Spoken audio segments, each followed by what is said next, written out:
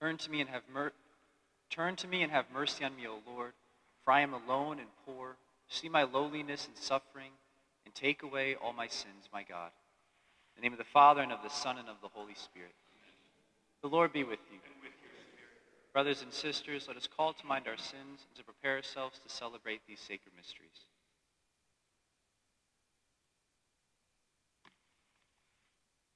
Lord Jesus, you have shown us the way to the Father. Lord, have mercy. Lord Jesus, you have given us the consolation of the truth. Christ, have mercy. Lord Jesus, you are the good shepherd, leading us into everlasting life. Lord, have mercy. May Almighty God have mercy on us, forgive us our sins, and bring us to everlasting life. Amen. Let us pray. O God, whose providence never fails in its design, keep from us, we humbly beseech you, all that might harm us, and grant all that works for our good. Through our Lord Jesus Christ, your Son, who lives and reigns with you in the unity of the Holy Spirit, God forever and ever. Amen.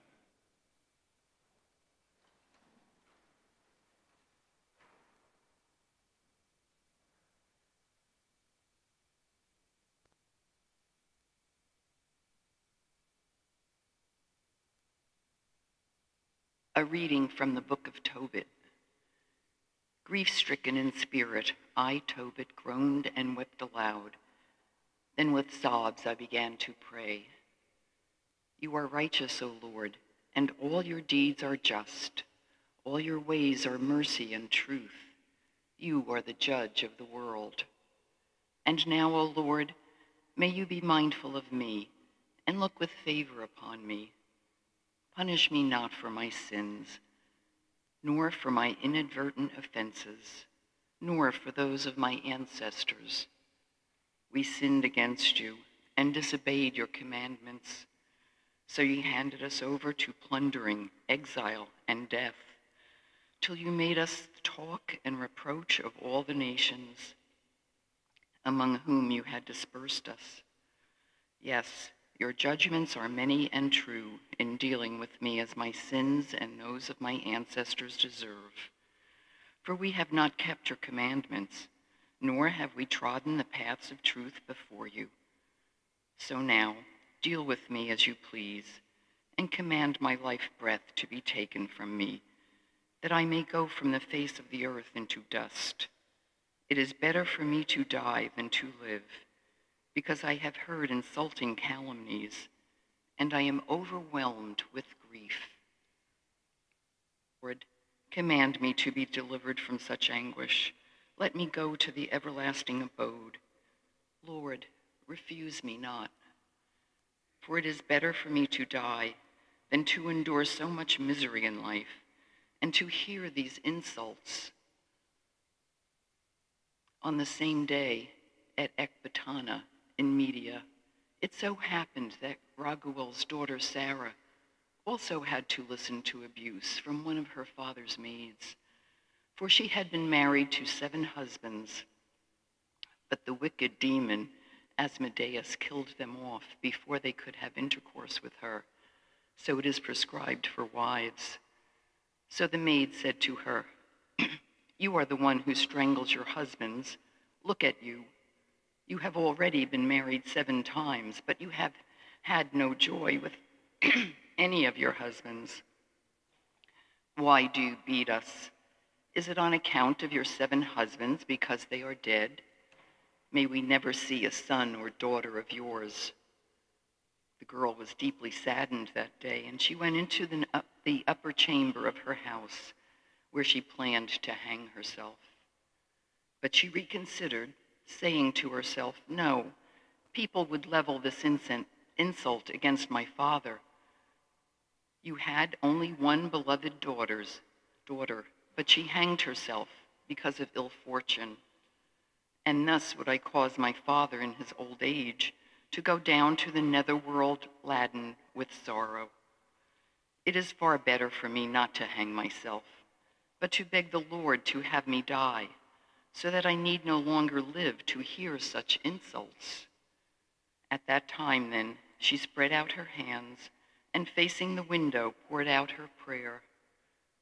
Blessed are you, O Lord, merciful God, and blessed is your holy and honorable name. Blessed are you in all your works forever. At that very time, the prayer of these two suppliants was heard in the glorious presence of Almighty God. Sir Raphael was sent to heal them both, to remove the cataracts from Tobit's eyes, so that he might again see God's sunlight, and to marry Raguel's daughter Sarah to Tobit's son Tobiah, and then drive the wicked demon Asmodeus from her. The word of the Lord. To you, O Lord, I lift my soul. O Lord, I lift my soul. In you I trust. Let me not be put to shame. Let not my enemies exult over me. No one who waits for you shall be put to shame. Those shall be put to shame who heedlessly break faith. To you, O Lord, I lift my soul. Your ways, O Lord, make known to me. Teach me your paths.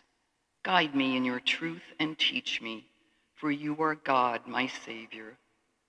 To you, O Lord, I lift my soul. Remember that your compassion, O Lord, and your kindness are from of old. In your kindness remember me, because of your goodness, O Lord. To you, O Lord, I lift my soul. Good and upright is the Lord. Thus he shows sinners the way. He guides the humble to justice. He teaches the humble his way. To you, O Lord, I lift my soul.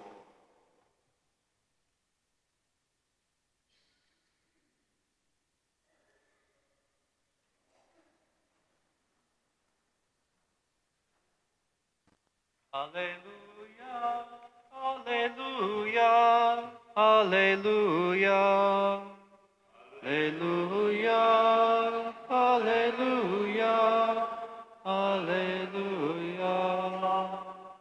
The Lord be with you. Reading from the Holy Gospel according to Mark. Glory to you, Lord.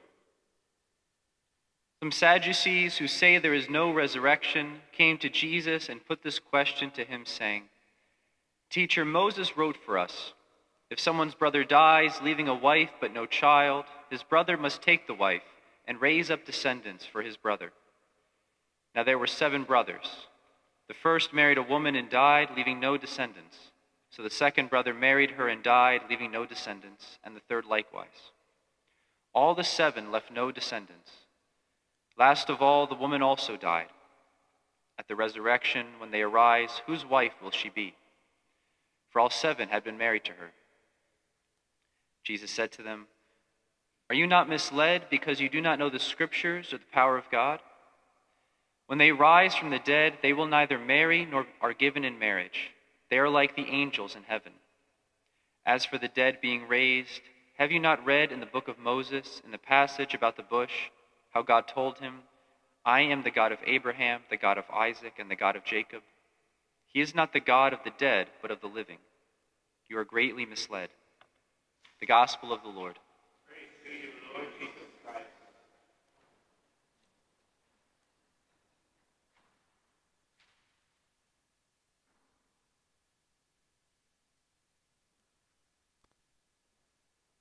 So in religious congregations, they take vows, but they don't see that as a sacrament. So a religious brother or religious sister, a nun or a monk, when they become a religious, they take these vows to live out this life of poverty, chastity, obedience. If they're Benedictines, it's slightly different words. But it's that life lived totally for God, but it's not a sacrament. And it's not a sacrament because sacraments are signs. They are signs that point to a greater reality. We have the Eucharist, and that is a sign that will pass away in the kingdom of heaven, because we will not need it under the veil of the bread or the wine, but we will see Jesus as he is, and we will receive him as he is. And so too, the priesthood, we stand as signs of Christ's priesthood in the world, to administer that, to speak the words of forgiveness, which are Jesus' words, and then to preach forth, to be a sign of Christ's presence among us. But in heaven, we'll have Christ himself and so we'll still be priests in heaven, but it will look different. And so to marriage is seen as a sacrament because it's a sign of God's marriage to the church. The unity between God and his people is like that between a man and a woman.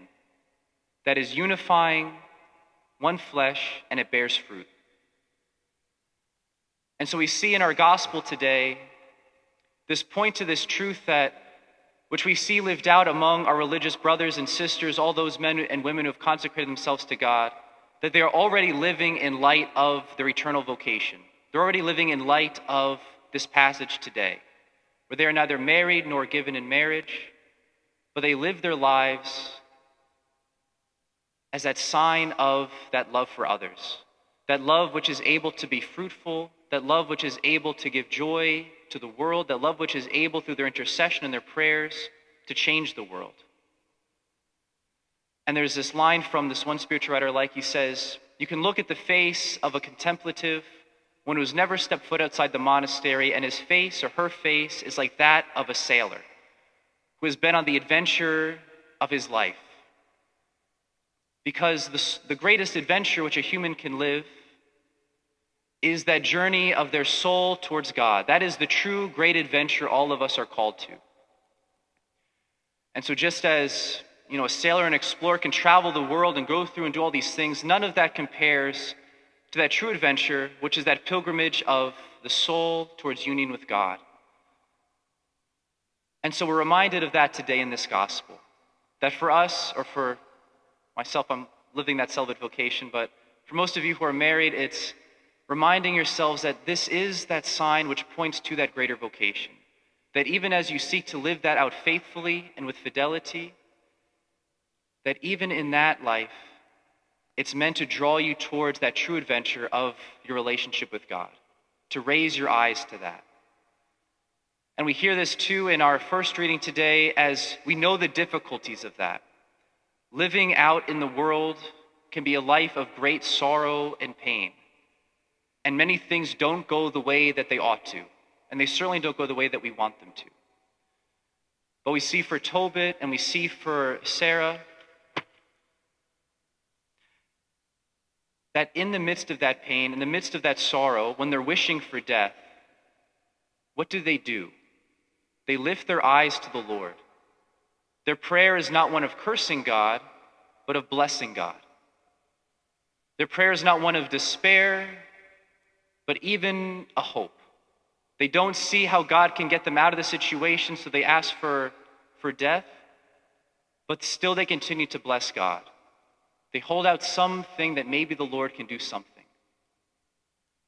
And we see that God does have a plan, that he does plan to send salvation in his time and more than they could expect, beyond what they were hoping for. But God does plan and intends that healing for them. And we know that even this stands as a sign of what Christ does by bringing us that salvation, which heals, not just in this isolated case like Raphael of the healing of the blindness and the removing of one demon, but we know that our Lord's salvation is even greater. And so for us, whether we're joyfully on that journey towards the Lord, whether we've hit those pitfalls and struggles and feeling the sorrow similar to Tobit or Sarah, we can continue to join in their prayers of blessing God, trusting in the hope which our Lord lays out for us, and that he does have this plan in mind for us, even better than we could possibly imagine.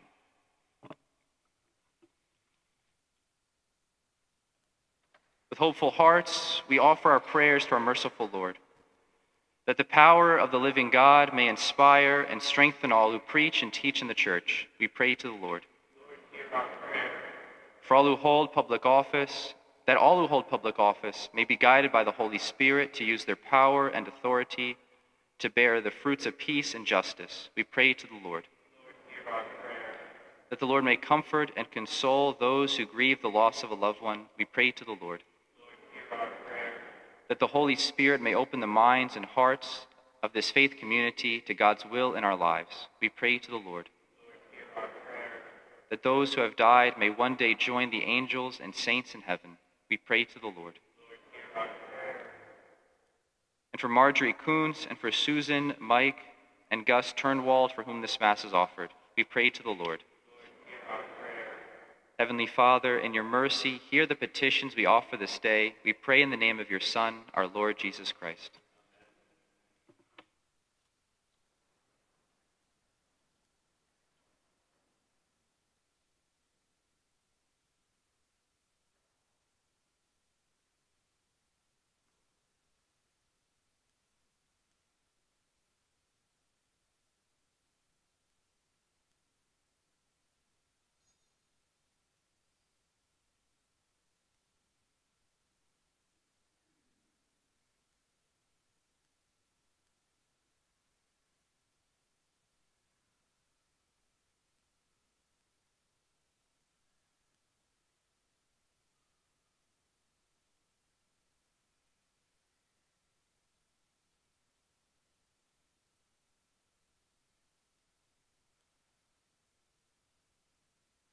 Pray, brothers and sisters, that my sacrifice and yours be acceptable to God, the Almighty Father.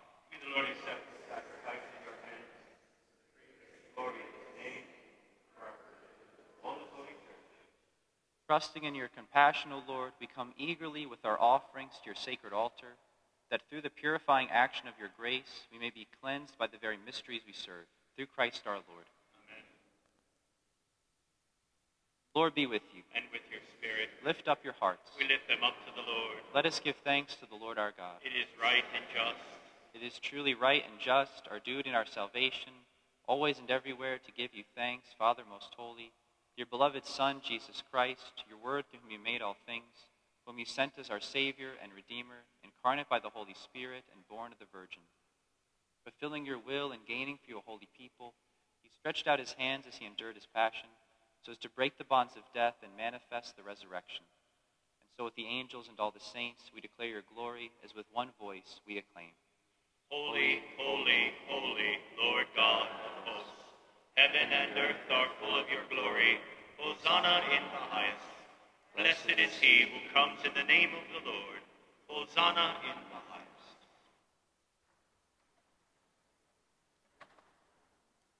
You are indeed holy, O Lord, the fount of all holiness. Make holy, therefore, these gifts, we pray, by sending down your Spirit upon them like the dewfall, so that they may become for us the body and blood of our Lord Jesus Christ. At the time he was betrayed and entered willingly into his passion, he took bread and, giving thanks, broke it, and gave it to his disciples, saying, "Take this, all of you, and eat of it, for this is my body, which will be given up for you."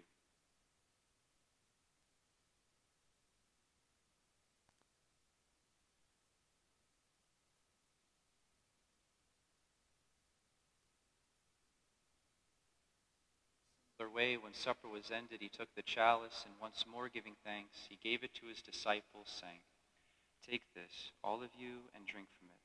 For this is the chalice of my blood, the blood of the new and eternal covenant, which will be poured out for you and for many for the forgiveness of sins. Do this in memory of me."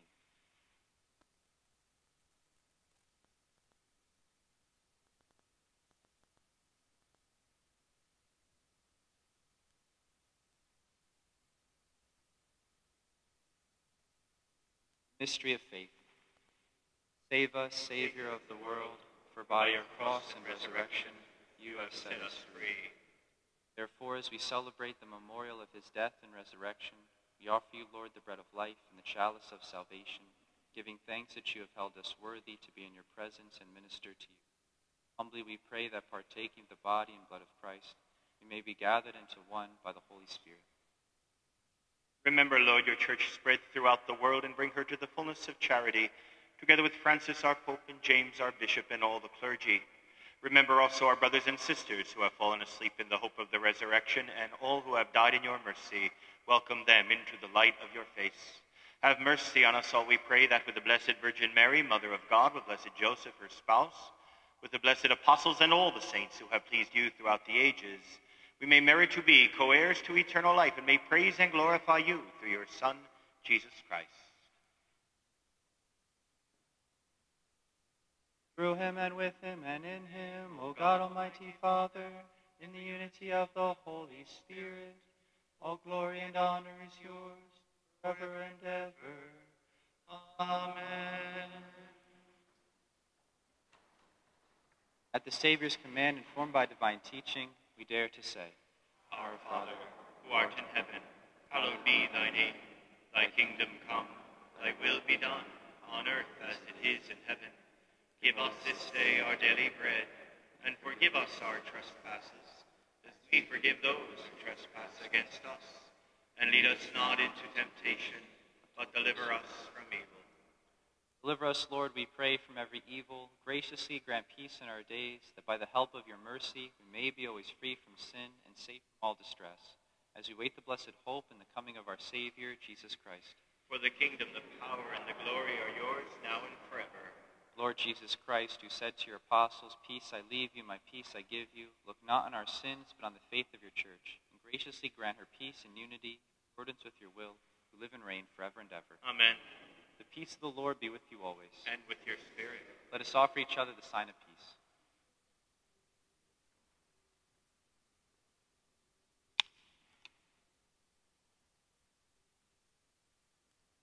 Lamb of God.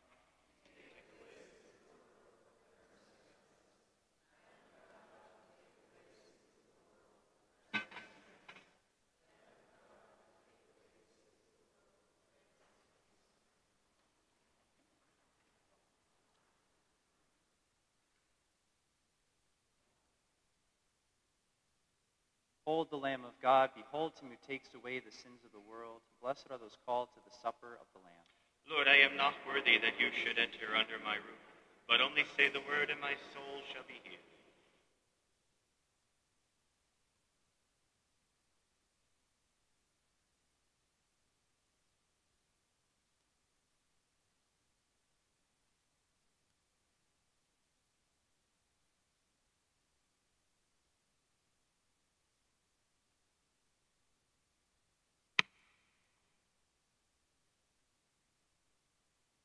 You I call, for you will surely heed me, O God. Turn your ear to me, hear my words.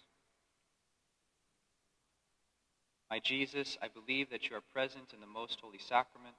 I love you above all things, and I desire to receive you into my soul. Since I cannot at this moment receive you sacramentally, come at least spiritually into my heart. I embrace you as if you were already there, and unite myself wholly to you. Never permit me to be separated from you. Amen.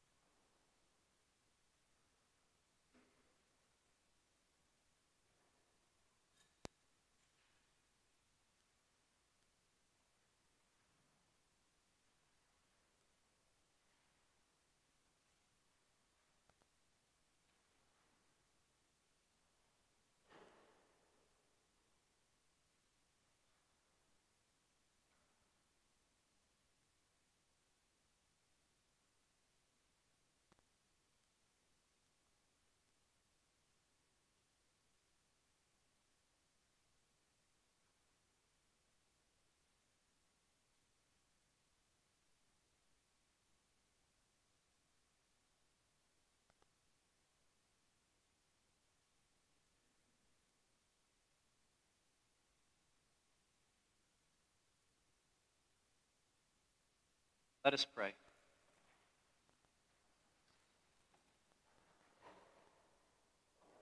Governed by your Spirit, we pray, O Lord, those you feed with the body and blood of your Son, that professing you not just in word or in speech, but also in works and in truth, may merit to enter the kingdom of heaven.